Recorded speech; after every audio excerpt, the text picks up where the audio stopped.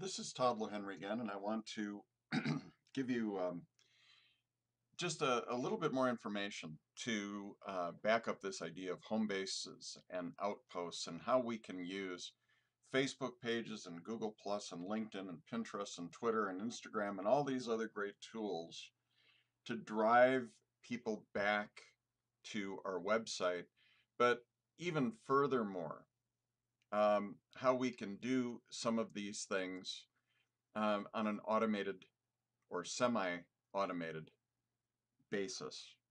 Okay, now I want to show you a couple of simple tools. I'm going to focus on three: Buffer, Google Plus Pages, and Friends Plus Me, and show you how they work together.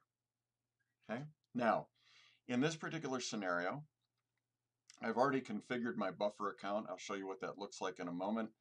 But I want to promote this post on my website. So what I'm going to do is I'm going to right click on this and I'm going to say buffer the selected text.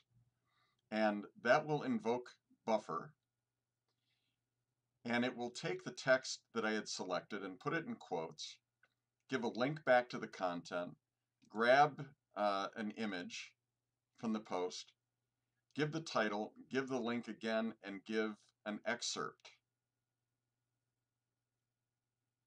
Okay? And then I go ahead and I click Share Now. Okay, and that post has been sent. Also, one of the things that I can do is if I have content that I want to promote that's not necessarily on my website, I can do the same thing. So I come across a good article in the Huffington Post, I select Buffer Selected Text, and again, it grabs the quote, it grabs the link, it grabs the title, it grabs the link, it grabs an excerpt, and I click Share Now. Now in both of these instances, I'm sending this content to my Google Plus page. And the primary reason for that is that I have a Google Plus page called Bright Shiny Objects, which is geared toward this type of content. So in my editorial focus, I want to share that kind of content. Let me see if I refresh the page, whether or not that content has showed up yet. The content that I sent from Buffer, and there it is. Okay, right here and right here. Okay, and I might want to go in and and +1 my my own content. So anyway, I'm grabbing those things and I'm putting them into a page that has the editorial focus for this type of content. And now what I want to show you is kind of like the before and the after and how I set this up. So first of all, Buffer is a tool that allows you to connect social networks: Twitter, Facebook, LinkedIn, AppNet, and Google+. In Twitter, I can connect my Twitter account. Facebook, I can connect a profile, a page, or a group. The same in LinkedIn. In AppNet, I can connect, and in Google+, I can only connect a page. I do not have the ability yet to connect a personal profile. Google has made that kind of thing very difficult. Now, what Buffer does is actually kind of parses out or trickles out content over a predetermined schedule. And up until now, this has been kind of a pain because I had to go in and go into the schedule and I had to manually add content. Okay, now what I can do, thanks to a nifty little application, cloud-based application called BufferTime, and that's at bufferti.me, BufferTime, okay, with a unique URL. And I select that, the property or the platform that I want to use, and I say that every 15 minutes between 5 a.m., when I usually become active in the morning, and 9 p.m., I want you to schedule it, and actually I'm going to do every 30 minutes between 5 a.m. and 9 p.m.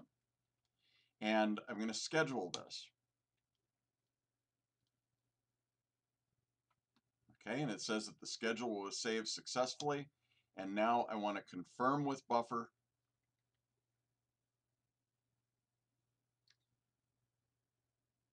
And I see that my schedule is now 5, 5:30, 6, 6:30, 7, 7:30, etc. And I have changed my posting schedule. Okay, so prior to this little goodie called Buffer Time, this was actually kind of difficult. Now what happens if I find good content and I select Buffer selected text and send it to Buffer, then what's going to happen is that that content will wait in a queue until the next time that it's supposed to be sent. And at that time, it will be distributed. Pretty cool, huh? Wait, there's one more really cool tool that I think you should be using. And that's a nifty little tool that I picked up from my friend Brian Clark in Brisbane, Australia. And it's called Friends Plus Me. And Friends Plus Me works with a Google Plus profile or a page, Facebook profile group or page, same with LinkedIn, a Twitter profile, a Tumblr blog, which is kind of interesting, and again, AppNet. And how this works is I go in and I authenticate my accounts, and I say that I want my Bright Shiny Objects Google Plus page to route to two other accounts. I want to send to my Facebook page and to my Twitter profile from my Google Plus page. Okay, so what this allows me to do is to focus on Google Plus, which is going to get me the maximum return on my search engine optimization, while not neglecting my Facebook page and my Twitter profile. So what I can do is I can go in and schedule, and I can say I want to delay my repost for 15 minutes after I'm done. Furthermore, I can go into accounts and I can go into my Twitter profile. And again, when I'm looking at scheduling, I can say delay every post for 10 minutes. And in my Facebook page, the same thing. Scheduling in 10 minutes. And so what this will do then is it will release the content first out to Google Plus, and Friends Plus Me will take over, and it will also trickle that content out to Facebook,